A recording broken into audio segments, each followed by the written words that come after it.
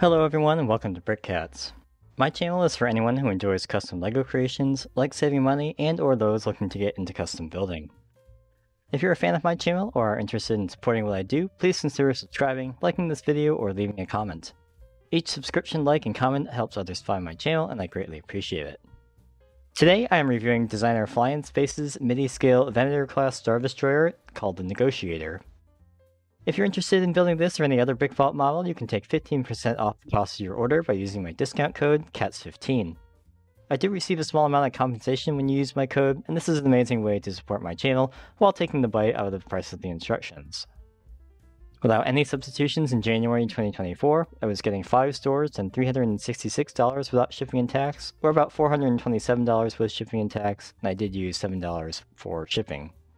In my reviews, I offer my opinions on aesthetics and model features, parts issues you might want to look out for, the build experience, the model's integrity, and I close out with my overall impression and pricing information in the conclusion. If you're watching this review, I assume you have bought the instructions or are interested in buying them. I also assume a basic level of familiarity with Bricklink's ordering system and LEGO nomenclature. I only use genuine LEGO bricks and I always purchase the instructions. Finally, I create these reviews for my own personal enjoyment, and in the hopes that my advice will make your experience more enjoyable and or less expensive.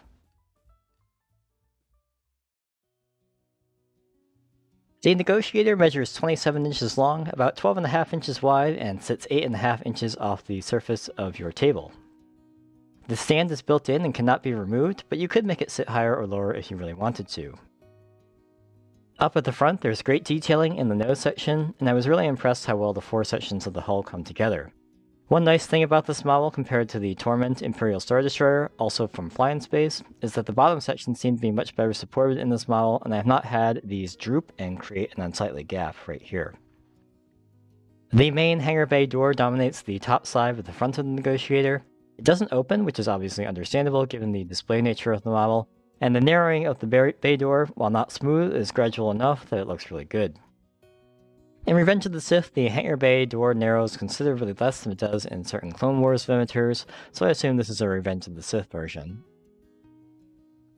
The front hull plates are nearly entirely studless and are built in sections that span the full length of the main part of the ship. There's really great detailing with this small area of relief right here, and the slots right above the front turbo laser. The Republic insignia is brick-built, and at this scale it's either not possible or at the very least extremely difficult to get the proper separation of the red sections, so they are solid. I could go either way on if the center should be dark tan, as you see here, or the standard tan, but that's a detail you can switch out according to your preference. The other thing to note about the Republic logo is that I believe, I have to check, but I think that the separation is parallel with the main axis of the ship, and this is kind of off, I have an off angle, so it wouldn't look screen accurate even if you could get the little separation there. Nobody does greeveling like FlyInSpace, and on the Negotiator the greeveling runs the length of the ship and looks absolutely great. It's not one continuous subassembly and is built with a number of different connection points on the frame. So by flipping the orientation of the front half of the hull plates, the bottom edge you can see here, they're actually tiles instead of wedges, and that looks a lot better as far as not seeing too many anti-studs. So you can compare that with the rear section back here. And you can see it's just very busy around all of the wedges, and then compare that with the tile section right here.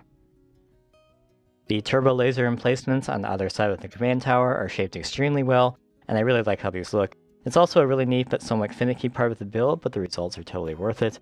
Basically, this entire section just kind of this is a subassembly, and it drops in here very nicely.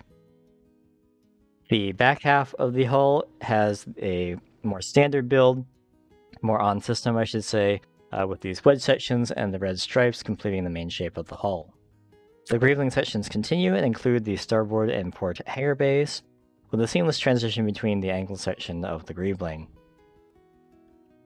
The command tower also gets all of the angles in different sections nearly perfect. There is kind of an unfortunate gap, it's not so visible from this angle, but you do notice it a little bit here, but without that you don't get these angled side sections, which are screen accurate. The Starfighter and control bridge towers look great without being overdone, and there's some more detailing with roller skate pieces to break up what would otherwise be kind of a monotonous gray wall, And you can kind of see the roller skates here, just breaking up the flat surface of the sides there. I also really like this front section, which just kind of drops in here. The detailing continues on the back of the command tower as well, and the rear hull section that holds the hyperdrive in between the engines is set at a slight downward angle, which is also cannon accurate. The rear of the Venator houses the 8 main engines, and these are all well constructed and also very well scaled. There's no significant drooping as the connection points are pretty stable, and even though it looks like a lot, there isn't a whole lot of weight on these. Finally, to either side, these filler subassemblies are also very accurate and very well constructed. The underside of the model looks just as good as the top, again almost completely studless. I'm not going to flip it over here, but I got some pictures. The small ventral hangar bay as well as the engineering section just behind it are represented accurately. The red stripe on the forward section of the lower hull does seem to be missing some of the thicker sections we see in Revenge of the Sith, and it does look a little thinner than it should be to me, but given the scale of this model and the space it has to fit into, that's an acceptable trade-off. The Negotiator is an amazing model, and this is pretty much peak display value for me.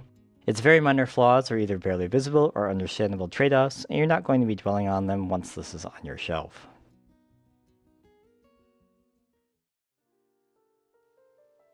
FlyInSpace's Negotiator requires 255 elements and 3,125 pieces. My general observation is that most of the pieces either have a visible edge, so the color matters, or it's not very expensive to begin with in the specified color. So overall, it's a very efficient parts list in that regard. The 5 hinge plate 1x2 with 2 fingers on end, undetermined type, specified in black, part 4276 are hidden inside the ship and can be any color. I also recommend changing this to the hollow stud variant, part 4276B. The undetermined type variant is scheduled for deletion from the Bricklink catalog, and this is basically the part number that sellers list when they're lazy and they don't bother to distinguish. Same with the 5 hinge plate 1x2 with 3 fingers on end, undetermined typed, part 4275. Again, these can be any color, and I recommend changing it to part 4275B, which is again the hollow stud variant. The 4 Technic plate 1x6 with toothed ends, part 4262, specified in black, is hidden and can be any color. These, along with the 6 Technic plate 1x8 specified in black, part 4442, can also be any color, shape the frame of the Venator. The 2 brick 1x8 in light bluish gray, part 3008, are hidden inside the frame and can be any color. These are right about here and form part of the bridge tower support base. The following largest plates are completely hidden inside the frame or as part of the base for the side assemblies and can be any color. Same for the following Technic bricks, which make up a majority of the core of the Venator, or the spine rather. 2 of the 4 Technic lift arm 1x11 in black, part 32525, are hidden inside the model and can be any color. The other 2 are used in the stand and should remain black. The following elements will likely be less expensive if you order them directly from LEGO's Pick-a-Brick service. Pick-a-Brick orders over $35 total qualify for free shipping, and if you spend more than $14 in the bestseller and the standard categories, all of the handling fees are waived. And this list reflects everything available on Pick-a-Brick as of early January 2024. Finally, I used the Brick Hunter extension to check the entire parts list against the Pick-a-Brick inventory. Check out my video on Brick Hunter if you haven't already or don't know how to use it. You'll see in the conclusion how much I was able to save by ordering parts directly from LEGO.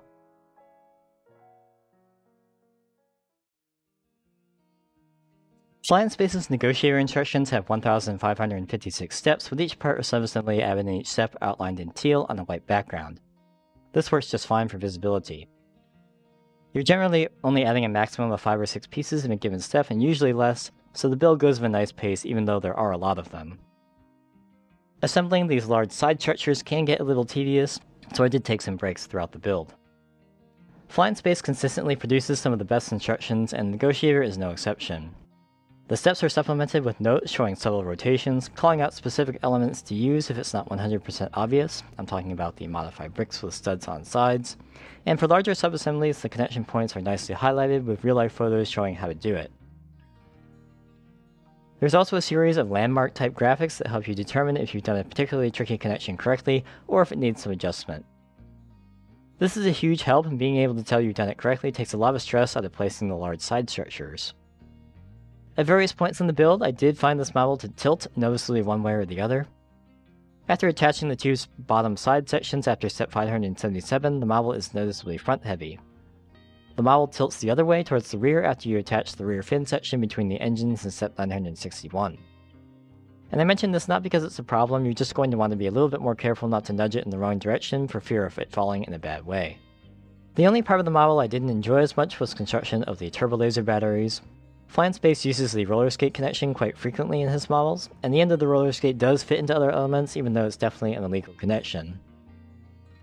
It's also not the easiest connection to make, and the minifigure handpieces are also quite difficult to get onto the wheel sections of the roller skate. Indeed, I had a couple of the minifigure hands launch into low Earth orbit when they popped off, so take care with those.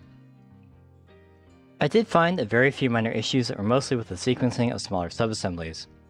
As a reminder, sequencing issues are when steps would be better in a different order or at a different point in the build. In step 305, this wasn't actually a problem, but I do think this is best done as subassembly. If you place either one of these elements first, you can't easily insert the pivot stub of the hinge brick into the hole on the modified 1x1 brick. This is more or less the same story in step 313. The hinge plate should connect to the modified brick first, then attach the two subassemblies together with the dark red tile. In step 642 and 718, it's hard to get the second 1x1 clip in place as shown, because in order to rotate it downwards it runs into the jumper plate that went on in step 640 or step 716 for the other side. Thus, the tiles with clips should probably go on in step 639. The subassembly connected in step 1122 is hard to get in place as shown because the minifigure neck brackets are in the way. This subassembly should just be part of these other subassembly in step 1121 just before, and then the whole thing connected in the next step.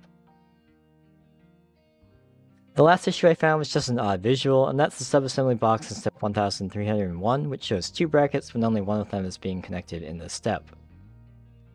I didn't find any viewing angle problems or steps of floating pieces which contribute to the comfortable pacing of the build. So while the Negotiator is a decently complex model to build, given FlyInSpace's attention to detail in the instructions, I think most builders with a few of the larger sets with a Technic core under their belt would be able to handle it just fine, or a beginner builder with some assistance from a more experienced builder.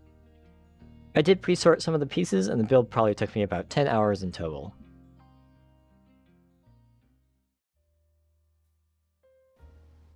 The Negotiator is intended primarily for display and doesn't have any play features. It is a reasonably stable model, however, and while you generally aren't going to be handling it much, it's not going to be a problem to move it around, albeit a little bit carefully.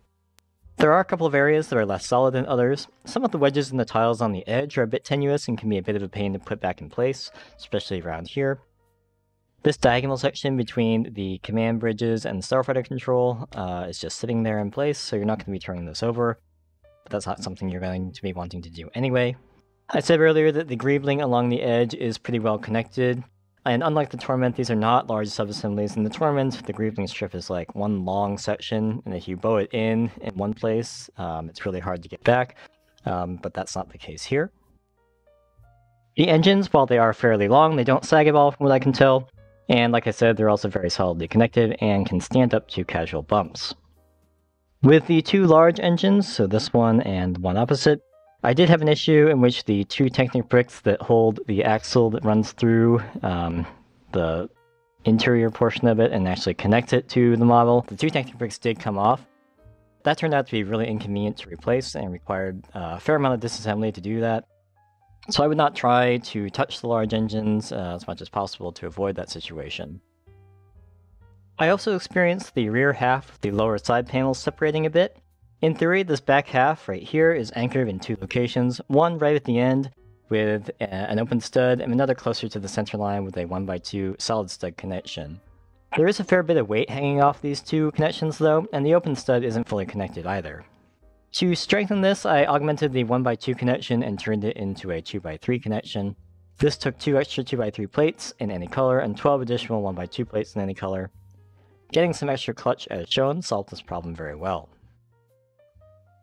The stand is non-removable and does provide a reasonably stable platform for the ship to sit on. There are some issues with the slopes coming off, but these are pretty easy to put back. While the ship is stable on the stand, since the connection is only on basically one axis, there is a fair amount of flex and wobble about the connection point. You've probably seen this wagging back and forth. I don't think there's much chance that this model starts gyrating so much that the Technic connection comes loose, but if you get to that point, other things are going to break before the stand connection anyway. FlyInSpace's Negotiator is definitely in my top 5 favorite MOCs I've reviewed to date. It's just that good. It has amazing display presence, the instructions make the build experience a pleasure, and it's not going to fall apart on you if you breathe on it the wrong way. The build techniques also keep things interesting throughout, and while the large hull sections can get a little repetitive, it's a really cool feeling when they line up and connect perfectly with the frame. Without any substitutions, I was getting 5 stores and $366 without shipping and tax, or about $427 with shipping and tax. Again, using $7 per store for shipping because you are buying quite a bit of Lego. With my substitutions, I got 5 stores and $328 without shipping and tax, or about $386 with shipping and tax.